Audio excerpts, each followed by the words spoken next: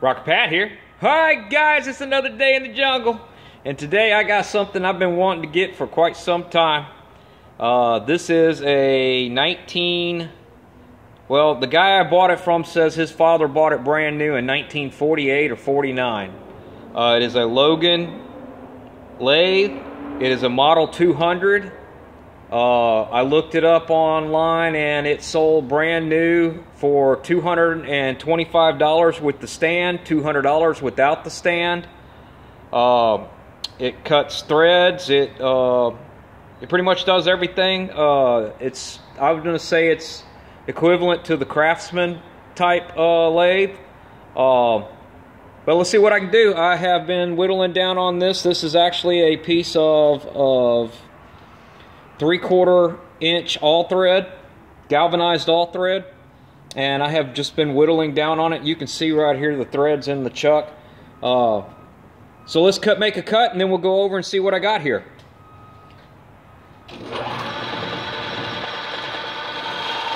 This isn't the best cutter. It's what was in with everything else. So, you know, it's not making the best cut in the world, but it's cutting, it's cut it down. And I can always order new. I'm going to order a quick change setup for it and some new cutters, and we should be in business. The only other thing I need to order for it is a live center for the tailstock.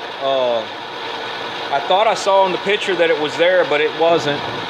The lathe came with a 3-jaw and a 4-jaw chuck and 2 drill chucks for the tailstock, and a bunch of these old school cutter things. But like I said, I'm going to change this out to a quick change. But yeah, it's cutting. A fresh blade on it might do better. I don't know.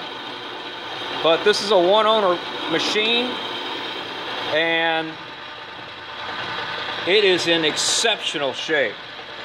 So let me get you guys off of here, and let's take a look at it. Bear with me, y'all gonna get it shook up a little bit. Alright, so here is my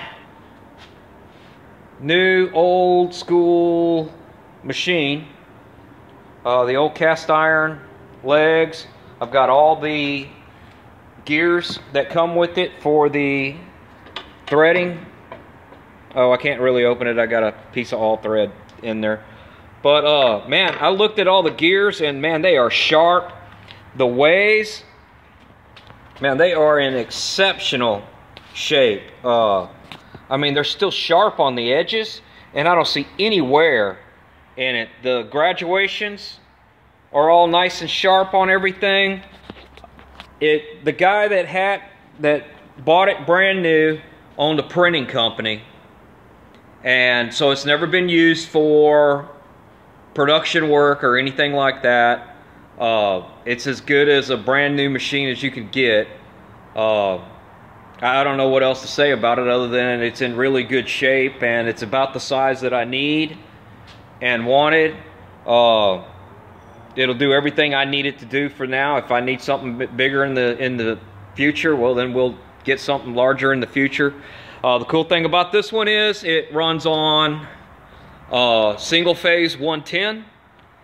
That is a helpful deal, because most of the lathes that are for sale that are out there on the Craigslist and wherever else are 3-phase, and you can get them cheap, but you got to deal with 3-phase, and you've got to deal with that they're usually 15 to 20 foot long for the price, you know, that they can get. I mean, it seems like the bigger they are, the cheaper they are.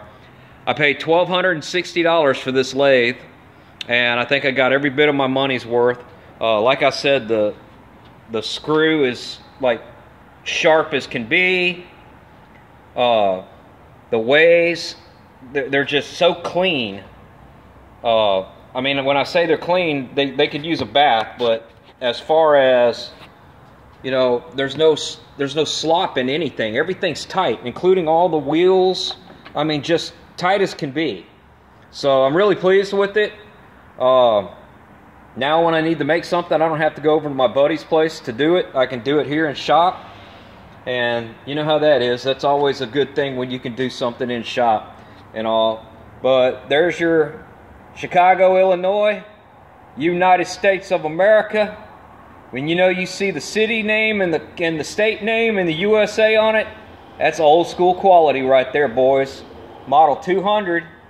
Y'all can look it up. I saw that, like I said, this thing sold for $225 with the stand when it was brand new. If you didn't want the stand and you wanted the bench top, it was $200 even. It's got forward, reverse, turn it backwards, turn it forward. Like, came with another 4-jaw in case we need to do something with square stock. The only thing it came with a dead center, but it didn't come with a live center, which I thought I saw a live center in the picture when I looked at it on Craigslist, but that disappeared on me. I'll have to buy one. Now, one of the things I don't understand is this, what the hell you call this? Damn it, right on the tip of my tongue. Okay, y'all say it for me quick. One, go. Anyway, I thought these things were supposed to have bearings in them. I don't understand this not having any kind of bearing in it.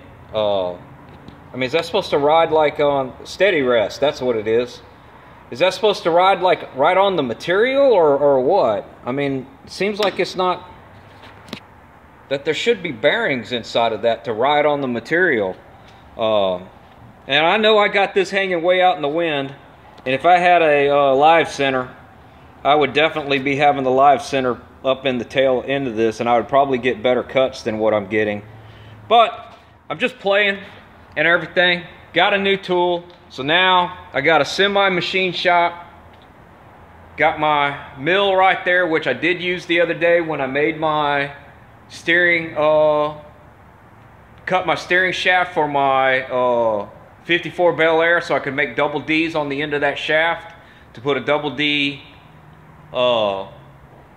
U-joint on it. And had I had this, I wouldn't have had to go over and borrowed my buddy's lathe, because I had to take a piece of that. The bearing would fit inside for the shaft, and then I had to whittle it down so it would fit inside of the old steering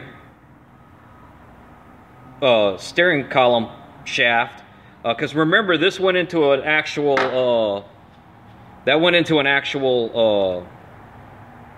gearbox, so it had to be lobbed off and had to save it. So I'll take you out here real quick and show you the semi-finished product on the 54. You gotta hang on there, y'all gotta go for a ride. Woo! So anyway, I finally, after all this time, got some steering on this thing. But that red piece I had to go over to my buddies and use a lathe on and everything. But finally got steering hooked up. Now, it may not be the final iteration, but I wanted to hook something up because I was tired of pushing this in and out of the garage, turning the wheels by hand. And look what else we got here. This came in. I got to rewire this for a guy. This is a 1960 Bel Air. I'm sorry, Impala, not a Bel Air, Impala. And I'm going to be doing a total rewire on it and fixing some other problems with her and everything. But there you have it, guys. Rocking and a rolling and a rolling and a rocking. And now we can cut metal, turn it down to what we need to. So just remember, keep rocking in the USA. Talk to y'all next time.